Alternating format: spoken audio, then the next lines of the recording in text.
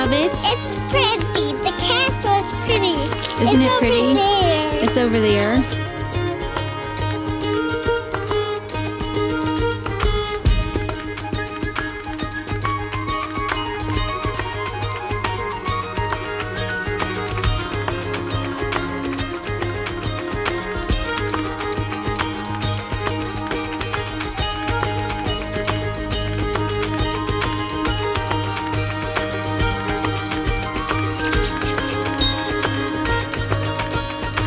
Well, hey everybody! Hello. Welcome back to our channel. I'm Sarah. Hey, and I'm Kevin. And we are an American family who moved from the USA to Germany in February of 2021, and we're sharing all of our adventures with you. We have 4 kids. And a cat. One of the things I think is so cool about the Moselle is the Moselle River is how you can see so many different castles all along the way. And I remember being impressed with that the first time we came 14 years ago. Yeah, and so there's just, you know, castle ruins or castles on almost every hilltop. And it's really cool that, you know, all the lords or whoever was ruling, you know, all the little kingdoms in the area that made up Germany at the time, and how they were all, you know, had their trade going up and down the river, just how an important strategic area this was in those times. Yeah, so I really love the rich history in this part of Germany, and it's always been, when we lived in France, this was a very close part for us to visit. So it's one of our favorite parts, I guess, of Germany. We have a lot of memories here, and it's when we started to really fall in love with Germany, was this area. And so... Yeah, and I've been reading up a lot lately about, you know, the importance of, you know, the Moselle, where the Moselle with all the wine here, and then where, and then in Koblenz, where it comes together with the Rhine, and how, you know, the Rhine is really, you know, separates, you know, the eastern side from the western side, and the Roman, you know, how the Romans really never advanced over the Rhine, and there's just so much history in this area. Yes, ancient history. You know, and the Rhine, you know, starts in the Alps and goes all the way out to, goes out to the Atlantic in, you know, at the Netherlands, and just how important, you know, the going up and down the Rhine and be able to resupply the Roman troops. And, you know, that's a big reason why the Romans never went past it, because it was an easy way for them to be able to resupply. And it's just so cool how the geography of the area has influenced the direction of the civilization in here, and how, you know, where the cities grow up, and all of their traditions are so linked to the geography. It's just really neat. And when we lived in France, of course, France is so well known for its wine, but it wasn't until we came to this area of Germany 14 years ago that I learned how good German wine was. And I didn't know that this region is full of vineyards. You know, whether you're in the US or any other parts of Europe, you know, German wine can be very good as well. And even at home in Bayern, in Bavaria, I try to really make sure to buy German wine, and it almost always comes from this area of Germany, this and Franconia. Right. So it's really cool. If you didn't know that about Germany, they do have excellent wine as well as beer. And I think we need to get some of those German wine glasses. They come from the Roman times, those green ones. I don't know if you've seen them. Oh. There's a green, very typical I didn't know about green this. Wine goblet that you have in Germany. And it dates back. Drop us some links below, guys. Yeah, it's really cool. I want to buy some. I didn't even know about that. Well, good morning, everybody. Yesterday we saw Burg Eltz, as you just saw. Today we were going to go to Trier, but Kevin is not feeling well, and neither is one of our kids.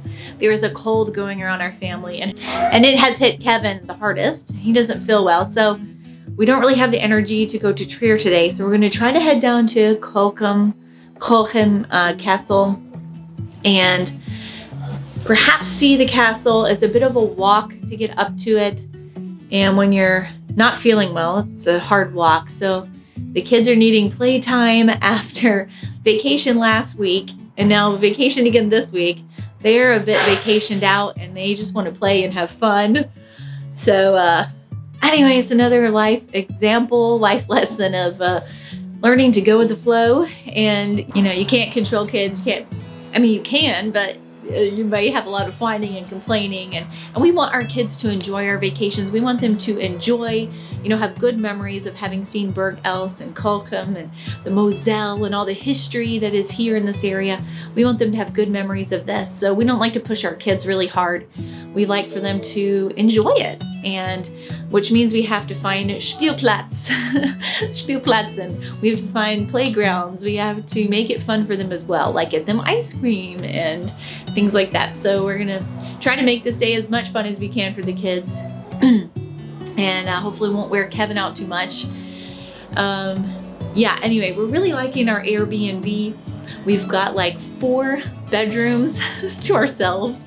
This whole floor is ours, and so that's really nice. The couple is a lovely couple. They make really tasty breakfasts, and we've been eating at their restaurant outside and their beautiful garden.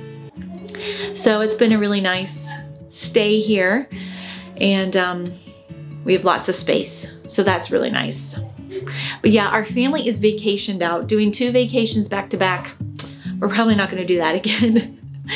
It's been too much for the kids, and even for me and Kevin as well. We're tired. So all right, let's see what we can see of Cochem Castle today. Not making any promises. We may not be able to go inside, but we couldn't film it anyway if we could go inside.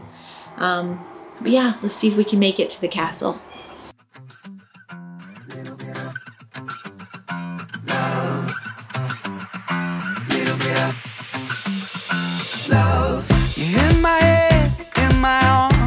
Can't shake the feeling, put my hand on my heart, I won't let go. You're my light through the dark, you keep me believing, thanking my lucky stars everywhere I go. A little bit of love makes it feel right. Little bit of love waking me up, making the sunshine. Little bit of love from up above, taking me so high. Little bit of love, can't get enough, won't you be mine? Little bit of love. Little bit of love. Fireworks in my chest every time I see her. Steal my breath, I forget everything I know. Oh, it's true what they say, love is like a fever, burning me up, turning me red, knock me off my toes. Cause what I need most is a little bit of love makes it feel right. Little bit of love waking me up, making the sunshine. Little bit of love from up above, taking me so high. Little bit of love, can't get enough, won't you be mine? Little bit of love. Little bit of love.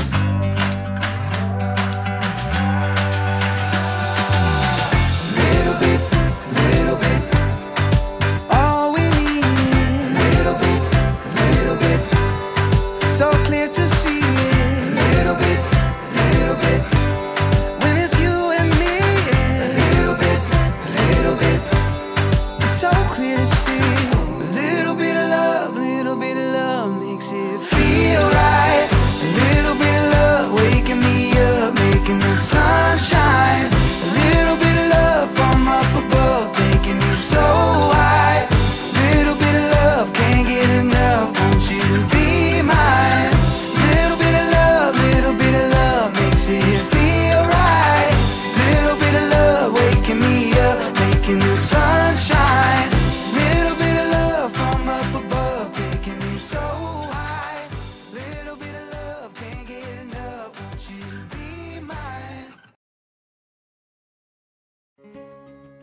So while you're looking at some beautiful images of Reichsburg Cochem Castle, I thought I would share a little bit of the history of the castle with you, and this is taken from German-way.com. The castle we see today, towering above the scenic town of Cochem on the Moselle River, is not the castle that originally stood there in the 12th century. That castle had a long and colorful history until French King Louis XIV had his troops obliterate it in 1689. The castle remained a colorful stone ruin for 180 years until wealthy Berlin businessman Louis Ravinet decided to buy the ruins and rebuild the castle in 1868. But he was not interested in restoring it to its original Romanesque style and condition. He had his architects create a neo-Gothic castle that could serve as a summer residence for his family. Which, by the way, could you imagine having this as your summer home? Oh, the lifestyles of the rich and famous. So the original Cochem Castle, perched prominently on a hill 300 feet above the Moselle River, served to collect tolls from passing ships. Modern research dates its origins to around 1100. Before its destruction by the French in 1689, which was a fate shared by many other castles and towns in the Palatinate, the castle had a long and fascinating history. It changed hands numerous times, and like most castles, also changed its form over the centuries. If you'd like to learn more about the history of this castle, I will link to this website in the description box below.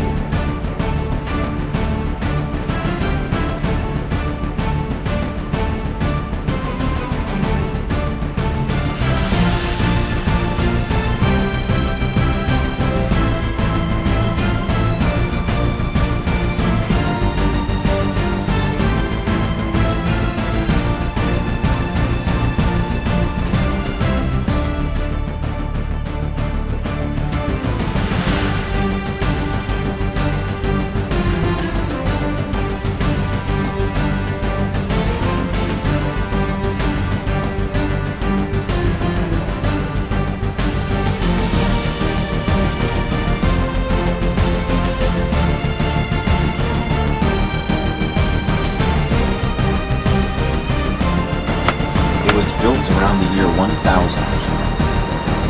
In 1151, it became the imperial castle under the Holy Stuff.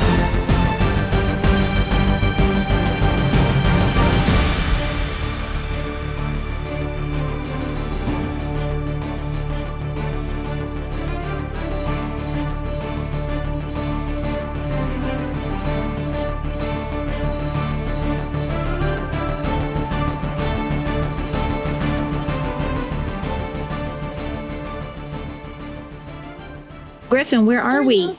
At Cochem Castle?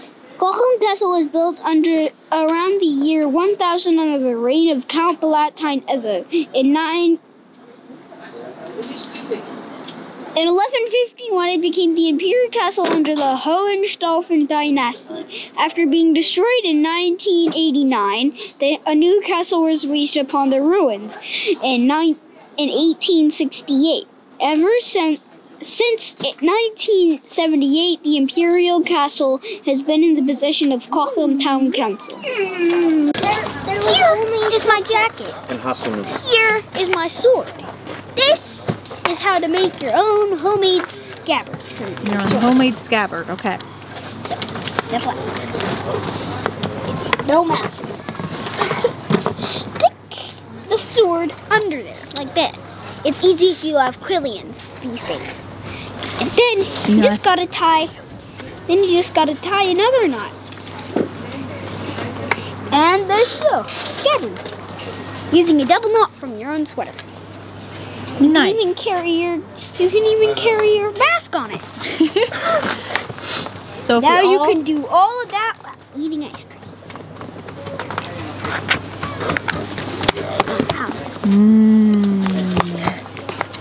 Got some choco?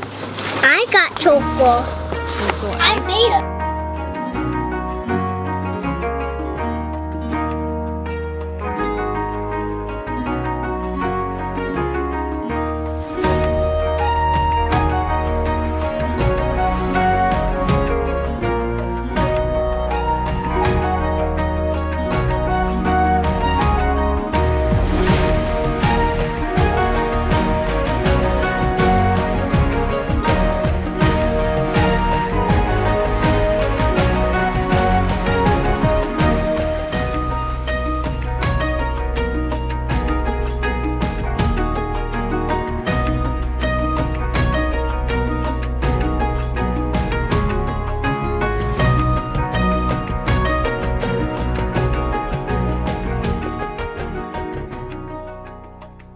and one of our dear followers, Christian, is gonna show us around Trier, and we can't wait to meet Christian tomorrow and have him show us around his hometown.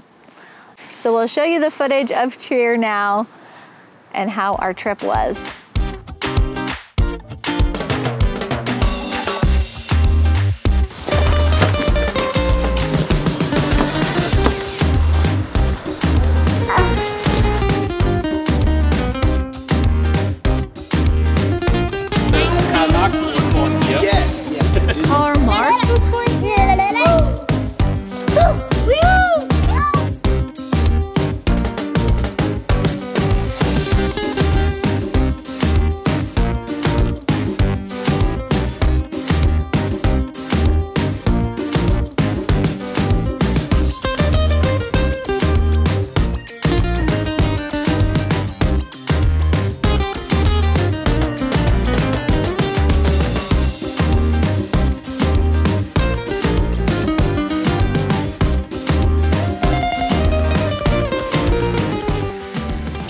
This is Christian. He's going to tell us about this building behind us. It's called the Drei Königenhaus, so 3 kings or 3 wise men.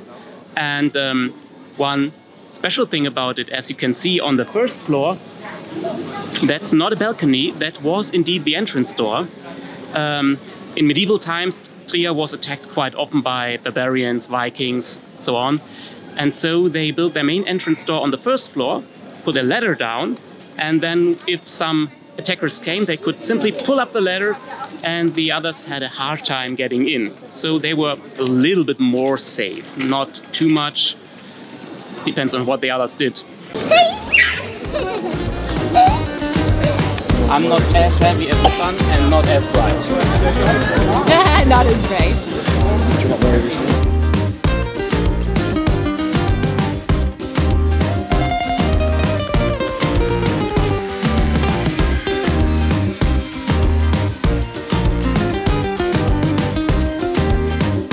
So right here we have the Porta Nigra, or Black Gate, which is ironic because it used to be white when it was constructed. It used to be one of the city gates. Later on it was converted to a church, and now it's more or less a city gate tourist attraction. Yes. So, and it's more than 2,000 years old? Yeah. Built by the Romans? Yes, indeed. Yeah. It was built more or less around the same time as the city was founded, so it's a little bit over 2,000 years. Wow.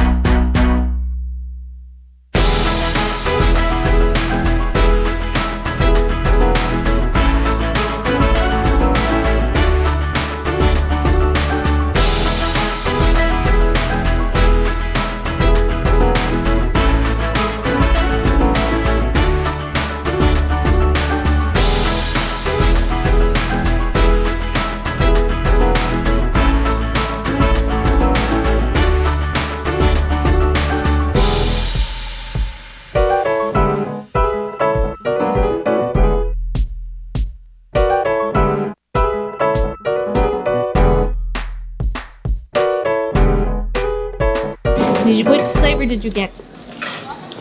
Smurfs. Smurfs. I don't remember. And are we having ice But I don't before care. Mittagessen? Yeah. Oh my gosh.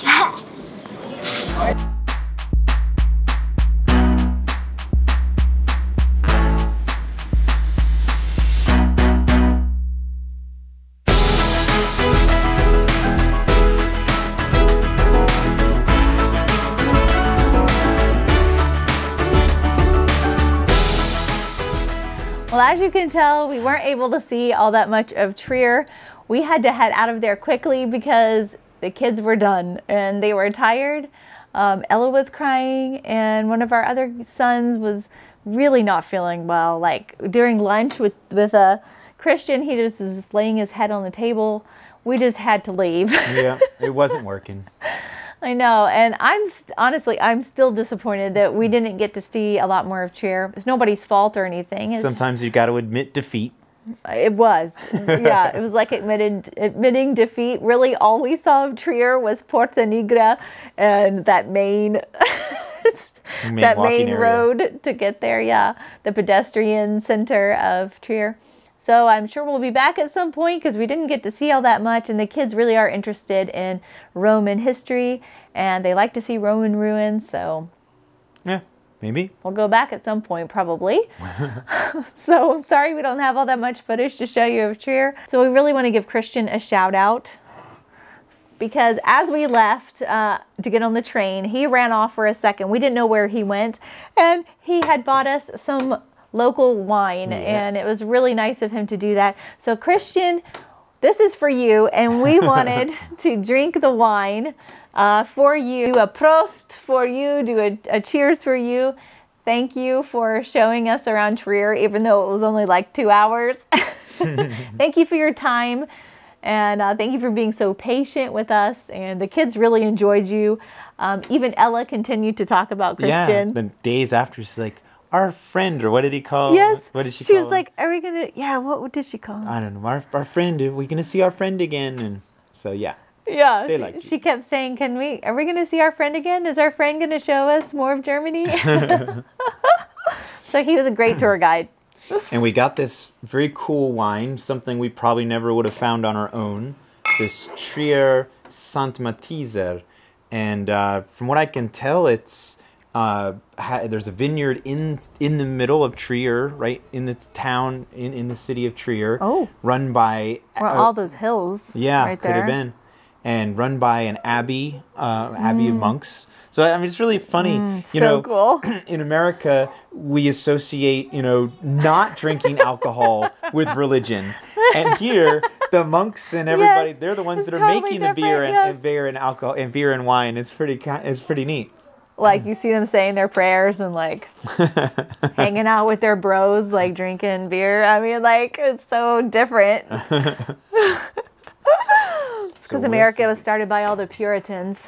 Yeah, so there's also the Traubensaft, the grape juice for the kids. So they'll have to try that later. I'm sure they'll like that. Yeah, the kids have been waiting to drink this all week. So thank you, Christian. They're always asking, can we have a special drink tonight? And so that's going to be their tonight. Special We'll have drink. a special drink. Mm-hmm.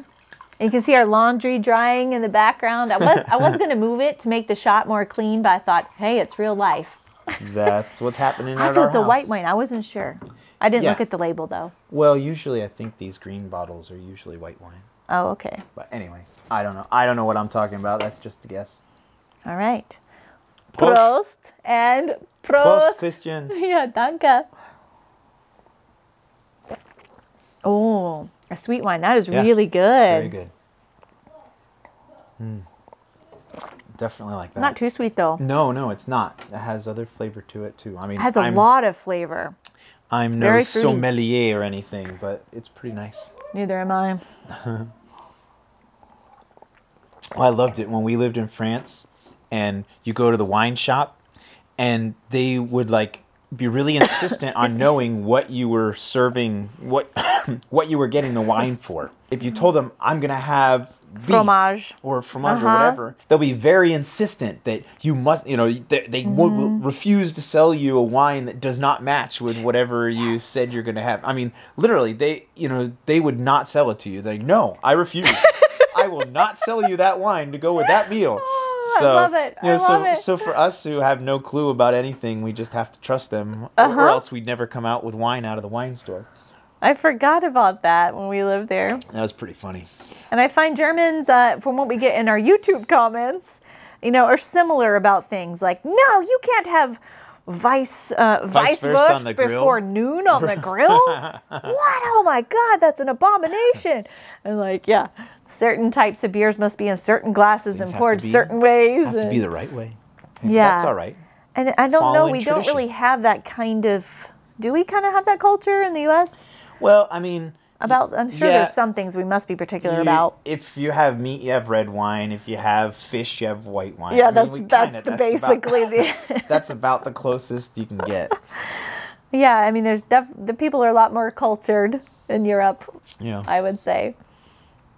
A lot more traditions to follow. Yeah, there's so much more history Yeah. and therefore traditions that have come with that history, and America just doesn't have that yet. So maybe in a few hundred years they'll have a little bit more, Maybe so. be more particular about their hot dogs and hamburgers. This particular type of mustard must go with this. Yes, with this type of hot dog. I don't know. Who knows? So thank you so much for watching. We hope you enjoyed this video of seeing Cochem Castle and Trier. We did enjoy our trip, even though we were kind of hobbling along, like with peg legs or something, but we did enjoy it, and we're glad we went. So we hope you enjoyed last week's video, this week's video, and hope you have a great rest of your day. So schönen Tag, ciao. Tschüss. Tschüss.